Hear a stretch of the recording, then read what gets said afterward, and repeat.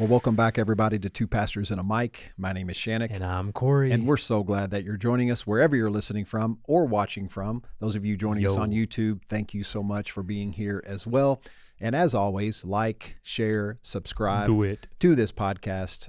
We really appreciate that. Matter of fact, we also appreciate those of you who leave reviews and or comments, whether or not it's on Facebook or Instagram when you see the post about the podcast episode, or if you're watching YouTube, you can just chime in with a comment. Matter of fact, this past week we had, Jesse actually submitted a very good review. Let's go ahead and read that. Yeah, Jesse, hey, we love you. We know you're on your way to work right now as we speak, so hopefully there hasn't been any issues. But he wrote, I love this podcast. When I wake up on Wednesday mornings, I actually look forward to my traffic-laden, stress-making, and character-testing commute to work. Thanks for the encouragement. So shout out to you, Jesse. We love you. And if you just need the encouragement to get through the traffic of the day, we are glad to be able to offer that to you. But no, for real, we really do appreciate all of you, those of you who listen, and let us know that and when you reach out to let us know that this podcast is making a difference. Seriously. It's impactful, it's challenging, inspiring. We really love hearing that and also engaging with you in conversation. We really appreciate that. I will say that this podcast series that we're getting ready to jump into today, it's spicy. You do like, your nickname, right, in the Netherlands is Spicy Ricey. You love things that are controversial. You love things that are spicy. And I will promise you, this whole month will be rather spicy. But we just want to include you in on the journey with us, as over the last few months, we've been unpacking some things specifically on the devil, Satan, Lucifer, this concept and ideology, and what that really is, what it looks like.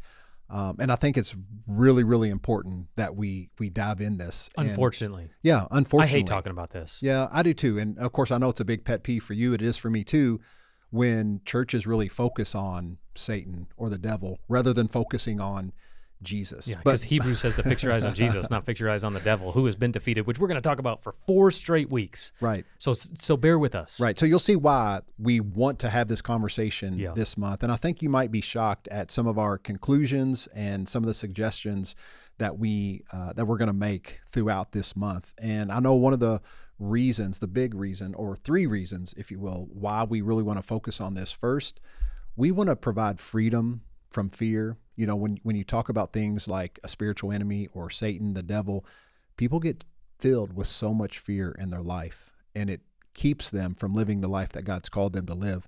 And when people are full of fear, especially in regard to what they believe to be true, right? Sometimes there's nothing you can say to them to get them out of that mindset. But what we're going to do is unpack this as slow as we can, as in depth as we can, to offer some freedom from any fear that you may be feeling towards some type of enemy. We also want to do this to empower you, to let you know that you do have power. So stop re-empowering a disempowered enemy. And then thirdly, we want to just bring some clarity. And one of the things that I know to be true is in our life, what we oftentimes do when things aren't going our way is we will start playing, the blame game. Dun, dun, dun. And so we want to offer some clarity through this so you can be clear on what or who you are blaming, because we love to blame other people for things happening negatively in our life. Guilty. And also, a lot of us, especially in the church world, we love to blame an enemy, the right? devil, because it means we don't have to take responsibility for our own actions. Satan's out to get me. The devil's out to get me. All this stuff. We love to focus on the enemy instead of focusing on the power of Jesus in us, right? And I know you talk about this. I learned it from Deer. Yeah, you've talked about it before, though, and it's called spiritual bypassing. And it's where we blame Satan instead of taking responsibility for the evil things that humans do to each other. And so we're going to bring some clarity to that so that you can stop blaming Satan or this spiritual enemy on maybe your bad choices. Oh, man.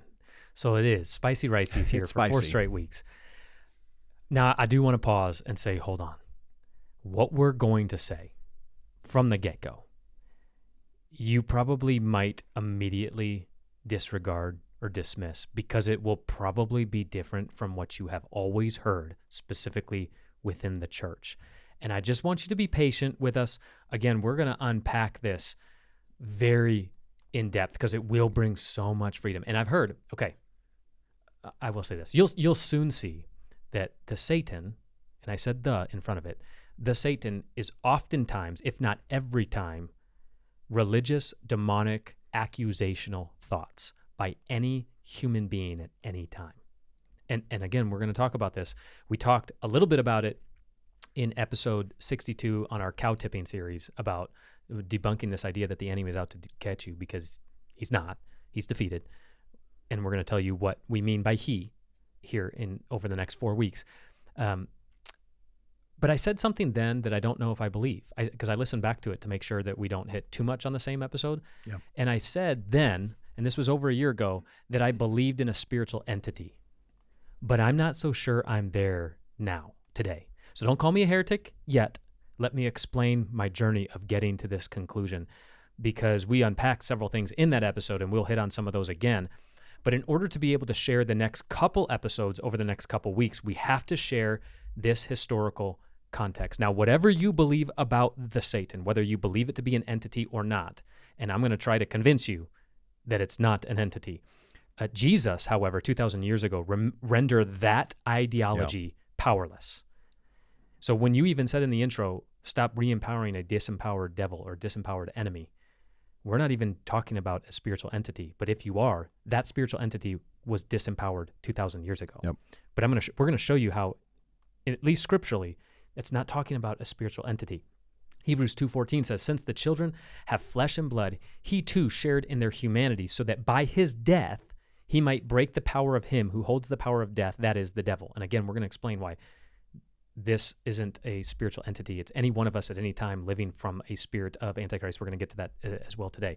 So we are going to suggest to you today that the Satan, the devil, or any other name used in the Bible is not necessarily talking about a spiritual entity. And it's going to take us several weeks to unpack this. So please don't just dismiss this. Be open. We know that this is spicy. We know that you are probably going to have a lot of questions. I promise you, for the next 4 weeks, we will probably answer them over the course. So be patient with us. Be patient. Over the month. And today what we really want to do is just kind of unpack, this is kind of going to be broad, but just kind of like 4 things that we want to talk about specifically with the Satan or the devil or some type of spiritual enemy. So first off, we need to talk about Lucifer. It's very interesting what we found out. So Lucifer is actually not found in the Hebrew or Greek text. At all. At all. There's actually a mistranslation of it, though, that's used in Isaiah chapter 14, verse 12. Now, this is thanks to Jerome in 200 AD when he translates morning star as Luciferus, which is derived from Canaanite mythology. Now, Lucifer is only in Old English translations of the Bible. Think like the original KJV. Now, in all newer translations, it's actually translated, you can look it up, morning star or shining one, not Lucifer, right? And not to mention, check this out, this idea of morning star is used to describe Jesus in Revelation 22:16. Shocking for you, probably. Yeah, so shocking. Now, I will say that the scholars kind of debate who this is referenced to in Isaiah, this morning star. Some say it might be Adam. Some say it's Nebuchadnezzar. Some say it's Belshazzar. But not only is it describing humanity, it's a metaphor for describing mindsets that use evil to gain power. So again, this idea of Lucifer is not some, like you said earlier, some spiritual entity. Yeah. Here it's describing not only humanity, but mindsets to use evil to gain power. Now, just a quick history lesson here. Much of Christianity began to teach that the devil and Lucifer were one and the same only because of fictional books such as Dante's Inferno. That was written in the year 1321. Again, our English translation, the KJV, was translated, what's like 1611. And then after that, it continued on this dualistic thinking of, or not dualistic, parallel thinking of the devil being Lucifer, one and the same, in Milton's Paradise Lost, written in 1667, because they both referred to the devil in these plays or writings as Lucifer. Right. which is wild. So your TV show Lucifer even is influenced by Dante's Inferno, not the Bible. Not the Bible. Actually, so.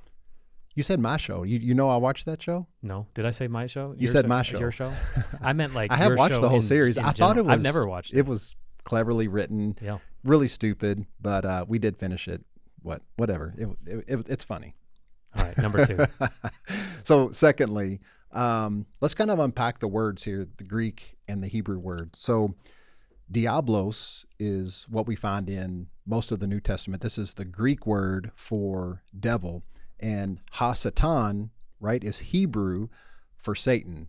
And these translations, they're not an entity, right? They are not nouns. They are both action verbs, and they describe things such as, right, condemnation, things that hinder, things that accuse, things that come against a person, right? Satan and legion, we see that as well when in Jesus's reference. Satan and legion are not names, it's a function. So think about it like this. The Greek word, specifically diablos, it means slanderer, which is anyone that slanders. Yeah. So if I slander you right now, I'm operating as in the the devil. spirit of the devil. Right. And Paul uses this term to describe people who spread gossip in the local church. Oh my gosh. They're acting as devils. Wait, so you mean to tell me there are more devils in the church than out? Oh dear. Now let's go to the Hebrew word, ha-satan. It also means very specifically adversary or, again, accuser. So anyone that is in accusation, they are operating as the Satan or in the spirit of Satan. Now, this word in the Hebrew Bible, it occurs 9 different times. 5 of those times, it's used to describe a human military, political, or legal opponent. 4 times, though, it is in reference to some divine being. However, this reference to a divine being is more of a job description than a proper name for the Satan. So think of it like ego. And I know you're going to talk about that in our 3rd point, so I'm not going to dive in there. And we're going to take a whole episode next week to talk about that as well. Right. And so it's actually never used in the Hebrew Bible as a proper name. That's what I wanted to get across. And it only appears once out of all 9 times without the. So 8 out of the 9, it's the Satan. 1 time, it just says Satan. And this is when Satan rose up against David and incited him to take a census. Right. And so again, we're going to talk about whether spiritual that was ego or this spiritual entity. So there is no devil concept in ancient Israel's worldview. I came across this quote, John Drummond, who is with the Biblical Archaeology Society. He says this: in the Hebrew Bible, God's greatest enemies are not fallen angels commanding armies of demons, nor even the gods of other nations, but rather human beings. It isn't the devil that spreads evil across the face of creation.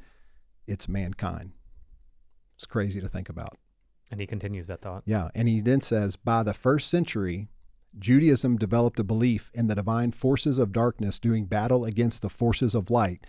And this can be seen within the New Testament and the Dead Sea Scrolls, which are extra biblical writings. You see this take place. Now,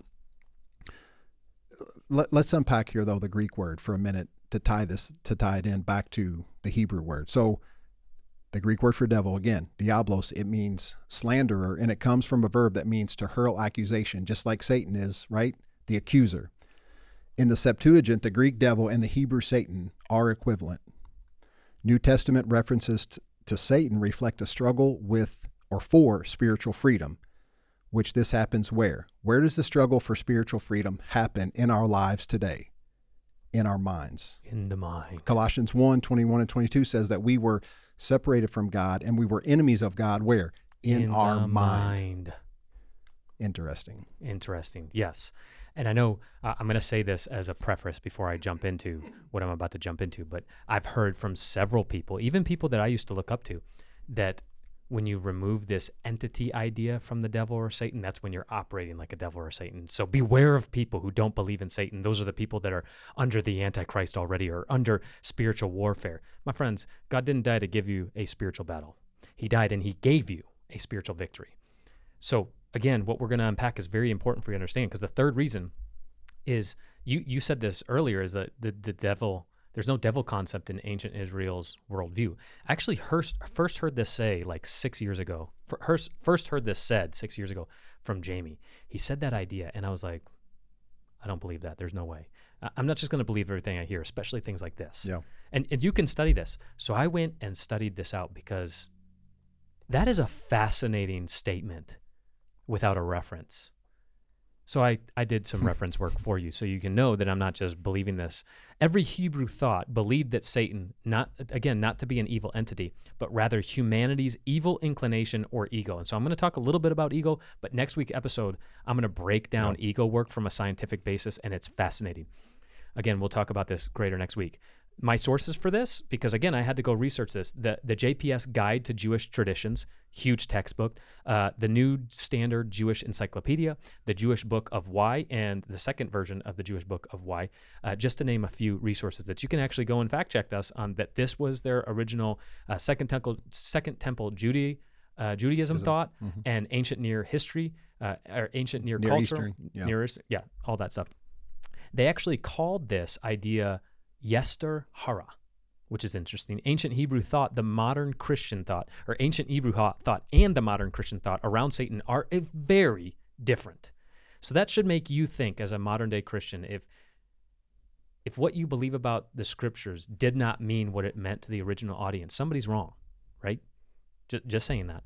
Christians today tend to believe in a spiritual entity, and this spiritual entity is invisible, it opposes God, and it runs around causing havoc. Yet we don't know exactly where it is. This should cause you to question, right? Like, we re-empower this idea, but he's not omnipresent like God is. Right. So who gets to dictate where and what this, you know what I'm saying? It just doesn't make sense when you actually think about it. Yeah. And not to mention, especially when people say the devil's out to get me. Wait, there are 8 billion people on the planet today, and you think you're that important that the devil is after you specifically because you overslept and you lost your job? Yeah. That's when we emphasize an entity. But it's important for us to question these things, because I think that where we're coming from takes less like jumping through theological hoops than to believe that, one, I have a problem if God created a spiritual entity to oppose him. And then people will say, well, no, he's a fallen angel. I have a greater theological issue with sin being in heaven from a fallen angel, which, by the way, is not anywhere in Scripture. It's a third of the angels is mentioned only one time in Revelation 12, and that's talking about a real event in the world. It's not talking about what happened in heaven, for the record. That idea of a third of the angels is actually in the book of Maccabees, which is rejected in Christian, what's it called? In the canonized Christian scriptures. It's not a canonized It's part of the Apocrypha. So they rejected that idea. So where did you get this idea that a third of the angels, because it's made up. Because also what's interesting, and I learned this from you, what's interesting in this book of Maccabees, Jesus actually was married. Yeah. So if you ask a church follower or a Christ follower that's a part of the church today, hey, do you believe that Jesus was ever married in his life? They'd be absolutely not. Well, do you believe that, a third of the angels fell from heaven? Yes, I would. Well, you have to believe both in the same, because they're both found in the same book, the book of Maccabees. Well, people don't. So you have to believe that also Jesus was married if you believe a third of the angels fell from heaven. There's people going, what is the book of Maccabees? I've never even heard that. Yeah, I know. We know there's a lot of modern day Christians haven't learned a lot about that stuff, and that's not a shot. I'm still learning a lot about this stuff. But again, Christians today tend to believe in this spiritual entity, where Hebrews in the first century believed in less of an evil entity and more of an expression of opposition within humanity, specifically in your mind, and then as you act out. For example, in Numbers 22:22, the story of Balaam and the talking donkey, it says that the angel of the Lord stood in the road to oppose him. But the Hebrew says that the angel of the Lord stood as Satan. So now you have to, okay, wait, what? Because did God send this or not? Again, you have to understand and read the Bible through the lens of Jesus to understand that there's certain scriptures that you should reject if God says to do something and then people murdered people in the name of God, and that obviously doesn't look like Jesus. And so in the Jewish mind, whatever stood in your way was the Satan, which is, again, typically your own ego. Speaking of Hebrew thought, the serpent in the book of Genesis is not a snake, historically. I mean, we added that into the story because we believe that because serpents are snakes in stories, but not in this specific story. There's even great debate around the whole story, but I think that this can bring some clarity. According to Jeff Brenner, who's an ancient Hebrew researcher, he claims that evil in the Hebrew is actually the word Ra, R-A, and is actually closer translated to mean dysfunctional or operating in the wrong mentality. This is It's very significant. I've actually changed how I've taught. Instead of something being evil, something's in dysfunction. Which goes back to the counseling world and all that stuff. Anyways, and good is better translated as functional. So it's not about good versus evil. It's about functional versus dysfunctional. And when you are living in sin, that's dysfunction. When you don't know who you are, that's dysfunction. All of this, when you know who God is and that he is a good father, it's because he's a functional father giving you function on earth. It's actually fascinating when you understand these. When these definitions are understood along with what ancient Hebrews believed around ego, it's fair to conclude that Eve was deceived in her mind. I know that might be controversial for you to understand. The problem with good and evil is more of a problem between function and dysfunction. Function is bringing order to chaos with love, grace, and restoration, while dysfunction is fear-based and insecurity-driven. God is very patient, knowing that most people are not malicious as much as mistaken, not deceitful as much as deceived. Remember, Jesus said, "Father, forgive them, for they know not what they are doing." Or, in other words, ignorant. They don't know what they're doing. They're being ignorant right now. Not forgive them, for they are evil. Pause. Evil or dysfunction is using the law to measure ourselves to feel strong, superior, faithful, and more moral than others, while good or function is using grace to live a life of compassion, mercy, forgiveness, and love. Dysfunction is using disciplined behavior to feel holy and righteous. This is true evil, often disguised as good. Function is using God's faith to accept the gifts of holiness and righteousness because of the disciplined behavior and the work of Jesus. Again, we're trying to make you look at Jesus to make him bigger in your life and understand. To further understand the reality of ego and the corporate ego, which is often personified in the scriptures as the devil or Satan.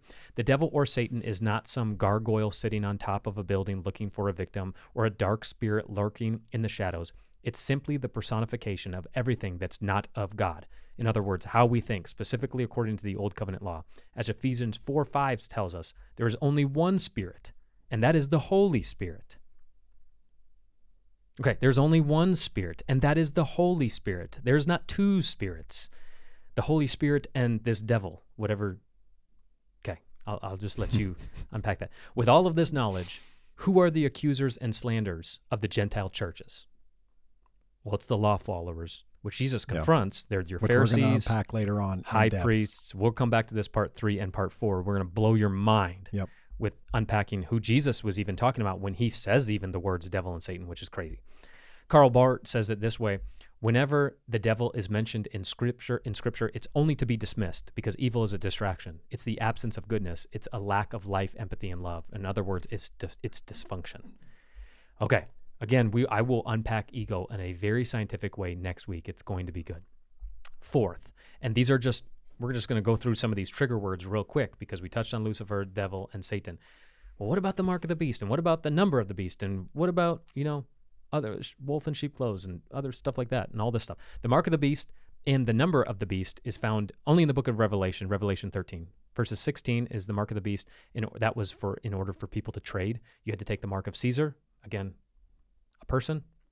The number of the beast, in Revelation 16:13, you have to understand Greek code and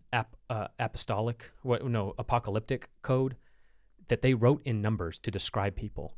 So here's wisdom. Let him who has understanding calculate the number of the beast, for it is the number of a man. His number is 666, which in some Hebrews it's even 616.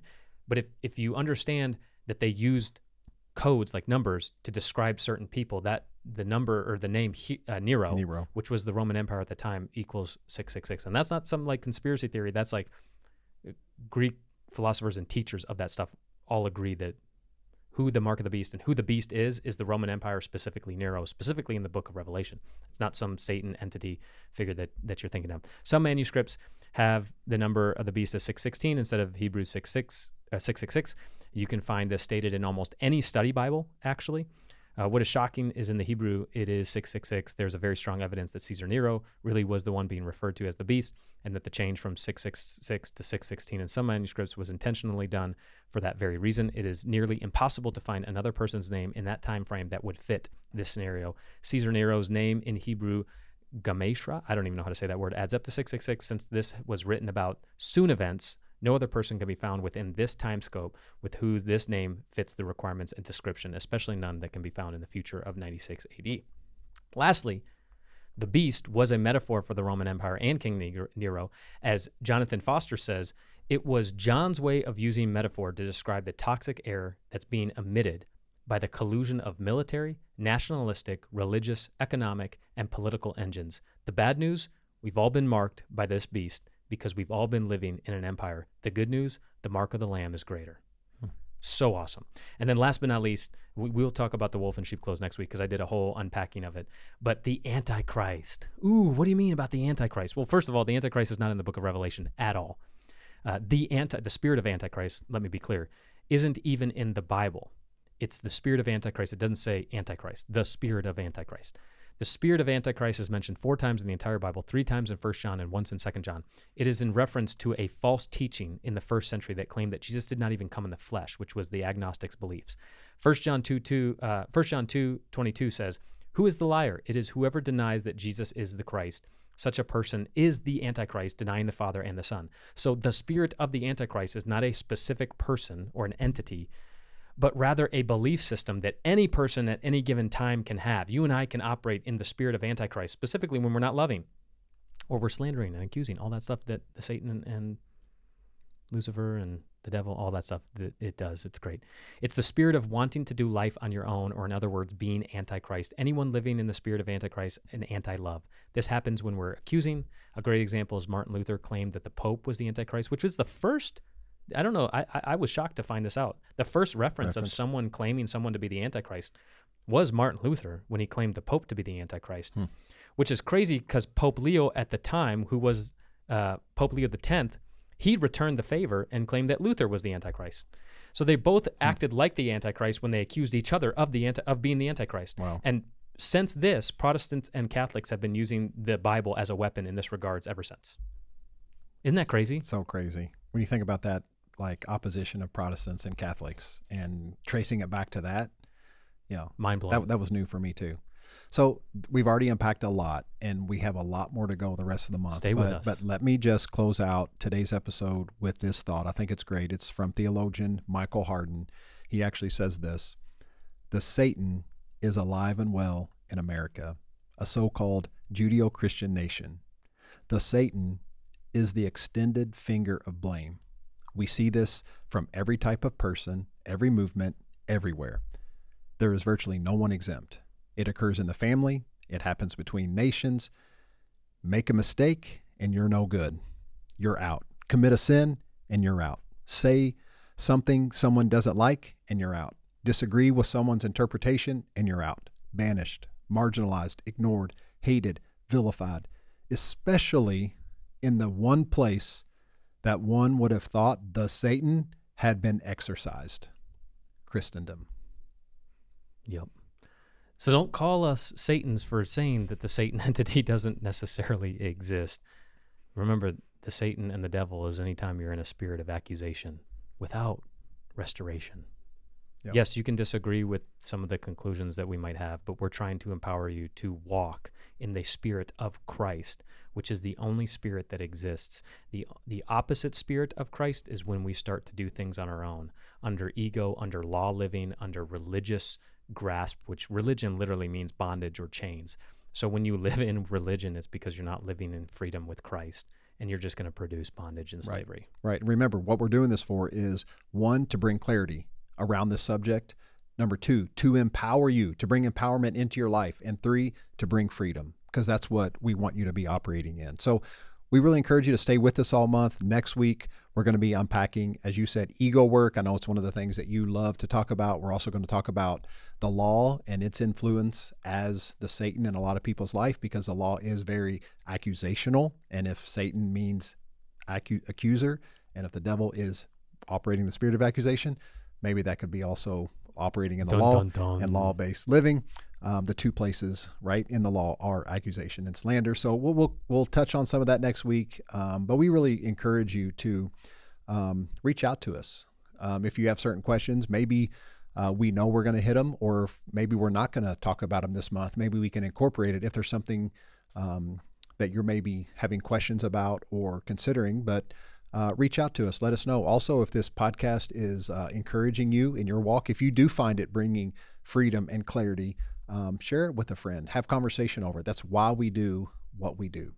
But above all else, just know, as you listen, as you follow along in this journey with us, hopefully above everything else, you know that you are loved and there's nothing you can do about it.